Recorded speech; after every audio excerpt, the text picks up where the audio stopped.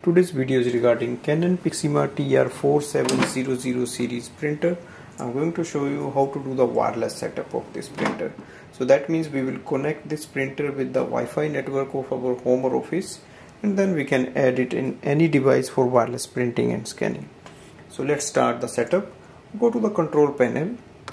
On the control panel we have to simply press the setting icon once, and on the display panel you will see Wi-Fi setup. In the Wi-Fi setup, select OK. Now scroll ahead with the arrow button and select manual connect. It will search for the wireless routers. Select your Wi-Fi network and click OK, and click OK again. Enter the password using the control panel. You will see the tone button here. You can use this to select the numbers, alphabets, special characters, then use the keypad and press OK once you enter a number or a digit. Once we enter the password, click OK button. Wait for the connection to be successful. Click OK.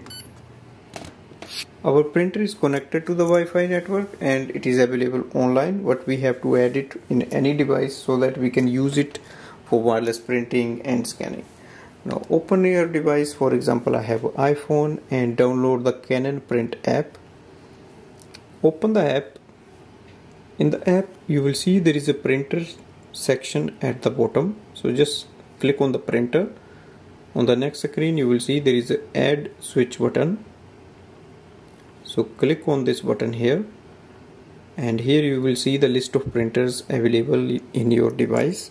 Now we are registering a new printer, so click on the register new printer and wait for your printer to appear here. Because it's on the network and it is online, it will come here automatically.